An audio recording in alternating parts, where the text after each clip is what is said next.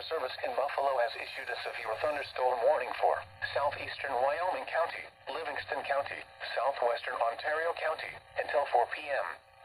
At 3:01 p.m., a severe thunderstorm was located over Letchworth State Park, moving east at 45 miles per hour.